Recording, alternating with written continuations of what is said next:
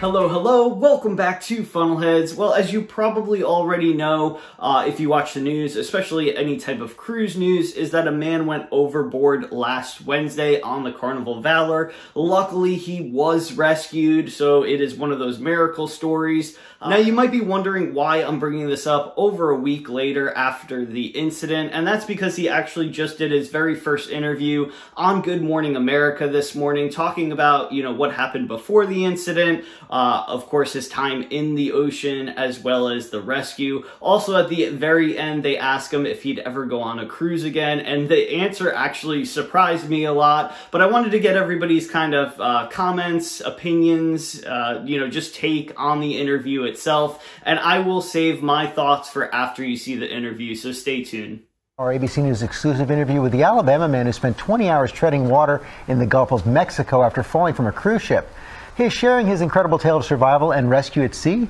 Eva Pilgrim here with the interview. Good morning, Eva. This was a crazy story, guys. While his skin is raw from the salt and swimming, somehow James Michael Grimes doesn't have a broken bone or even a cut. His family says it's a Thanksgiving miracle, one he already knows has changed his life forever.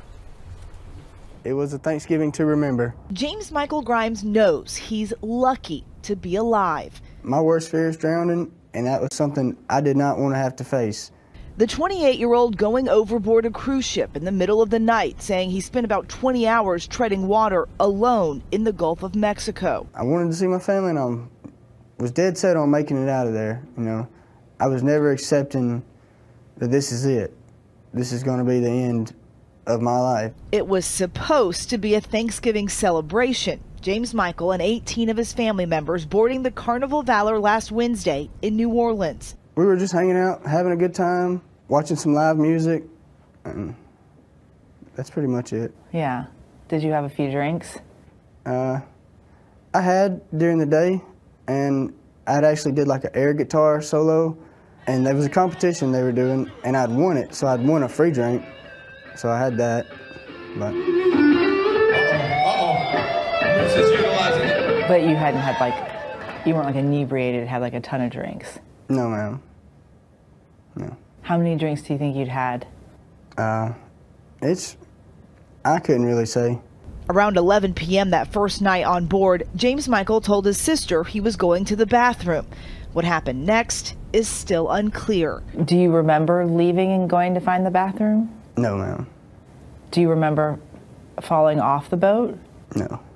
So you don't know how it happened? No, ma'am. I came to regain consciousness. I was in the water with no boat in sight. So you, for a while, were passed out in the water? Yes, ma'am. Yep. And I can't float myself, even when I'm trying to. So there had to be, the Lord was with me when I was out there, because something was holding me up the whole time while I was passed out.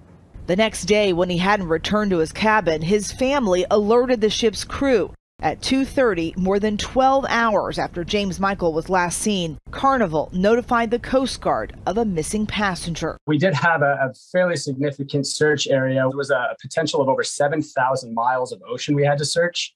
James Michael was alone in an area known to be a feeding ground for sharks. I thought it was a shark. I was swimming in one direction, and I looked around, and I seen it at the corner of my eye, and it came up on me really quick. And I went under, and I could see it, and it wasn't a shark, I don't believe, but it had more like a flat mouth, and it came up and bumped one of my legs, and I kicked it with the other leg. It scared me, not knowing what it was, or at the time how big it was. All I could see was a fin. The avid outdoorsman tried to stay positive and calm. Exhausted and hungry, he ate what he could find to maintain his energy. A stick come floating by, looked like bamboo. So I started eating on it, and it actually, I'm not going to say it tasted good, but it gave some type of flavor in my mouth other than salt water. Was there any point while you were out there where you thought, I don't know how much longer I can keep doing this? When it started getting back towards nighttime again, the water started getting colder. At that time, I thought, how much longer am I going to have to be out here? Yeah, but you just kept swimming? Yes, ma'am. The fall didn't kill me. Sea creatures didn't eat me. I felt like I was meant to get out of there. As the sun was going down Thanksgiving night, James Michael says he spotted a glimmer of hope, the lights from a tanker ship, and decided to swim towards it. That was my final little burst of energy. The strength that I had, I used pretty much every bit of it to try to make it to one of them. The Coast Guard then arriving, his miraculous rescue captured on camera. When the Coast Guard got there, Yeah. what happened? They circled the boat 2 or 3 times looking for me, and you know, I'd done taken off my socks and everything and was just waving them around my head, trying to do something where they would see me. And when that light finally hit me, somehow I heard, "We got him." And I seen a guy coming down from that helicopter, and it was coming towards me. You know, right then I thought, man, I see the light. When the Coast Guard guy showed up in the water, what'd you say to him? Well, the first thing I actually told him was, I don't have any clothes on. Because I didn't. I'd been stripped out of everything. He said, that's fine. All right, and I was just like, okay. And he told me to hold on to this life vessel, and I was just thinking, thank you. You know, you're like a guardian angel coming down for me. His rescuers believe he was seconds away from not making it. I swam to it as fast as I could. As I got to him, I shoved the rescue sling under his arms, and he collapsed into it. He had nothing left. James Michael says the whole experience has given him new purpose. These were actually the pants that I'd planned on wearing on the cruise, but never got to. And I put them on this morning, and I reached in the pocket, and there was something, there's a fortune, and it says, "Life's a beach, enjoy the waves." Do you think it changed you? Yes, definitely. It opened my eyes.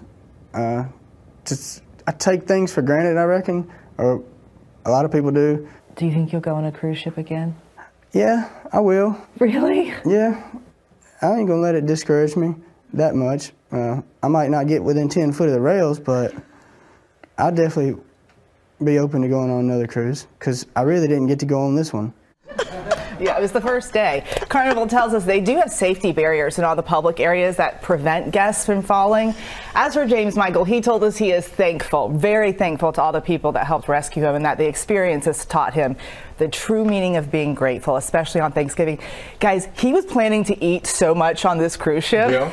He actually lost about 20 pounds from all the swimming in that 20 almost hours that he was treading water. You know, I've always said with the air solo guitar, yeah, they enhance the safety standards at those competitions. You said he was laughing through a lot of this.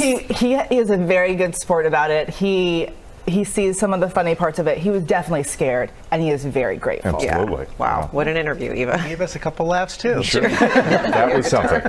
Thanks so much. So that was the interview in full. Now, before we get to my thoughts on this interview, I just want to say that I'm so happy and thankful that this man was rescued after so many hours in the ocean. I couldn't even imagine what that would be like. And I'm so happy for his family and friends, especially those that were on this cruise ship with him. If I'm not mistaken, he had almost a dozen people traveling with him. Now, my very first thought after watching this interview was actually a phrase that cruise goers hear a lot, especially lately, and that is, you just don't fall off of a cruise ship. Something had to have happened, either intentionally or unintentionally. However, I do hope that there was cameras in the area or cameras leading up to the area that it happened. Hopefully Carnival, I'm sure, has a huge investigation going on exactly what happened that night. However, the passenger not remembering anything from the actual air guitar competition until the moment that he was actually in the water raises a few red flags. Let me know if that does the same for you. I do, however, love the fact that he was actually laughing about the incident, as well as the interviewer, and actually the whole Good Morning crew, Good Morning America crew, I should say. But again, let me know in the comment section below what your thoughts are on this interview and what you think happened that night. I'd be very interested to know what Carnival finds out in their investigation. Of course, the cruise industry as a whole has definitely a problem with guests going overboard, especially in this last year to 18 months. So hopefully they can figure out something to rectify this issue. But hopefully I'll see you right back here in the next video or on a cruise ship one day. Catch you later.